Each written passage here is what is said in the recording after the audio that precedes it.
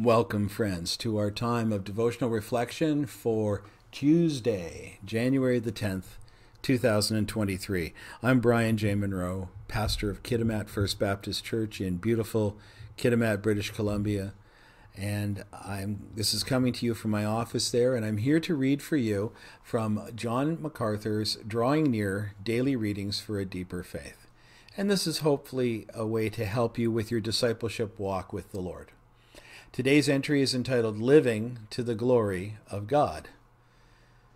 God chose us to the praise of the glory of His grace, which He freely bestowed on us in His beloved Son. Ephesians chapter 1, verse 6. You were created to glorify God. Henry Martyn, an Englishman, served as a missionary in India and Persia in the late 18th and early 19th centuries.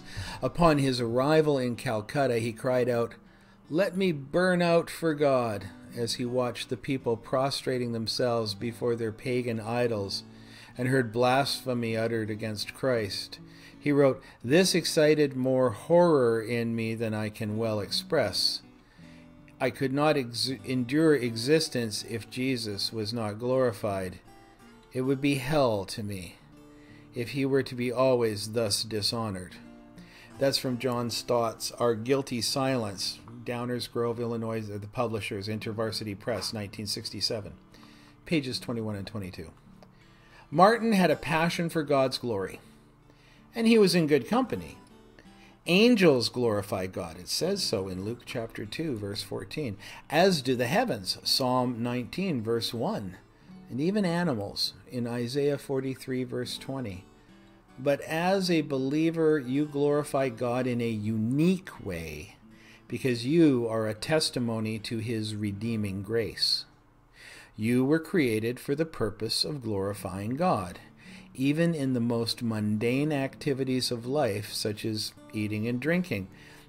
This is mentioned in 1 Corinthians chapter 10, verse 31. You are to flee immorality so you can glorify God in your body.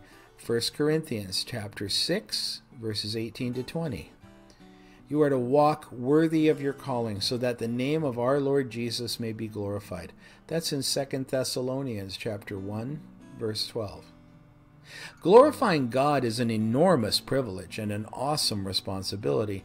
When you see His character on display in your life, it reminds them of His power, goodness, and grace. But when they don't, God is dishonored, and His character is called into question.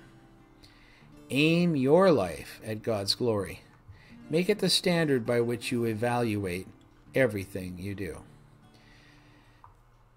Pastor MacArthur suggests for prayer that we thank the Lord for the privilege of glorifying Him.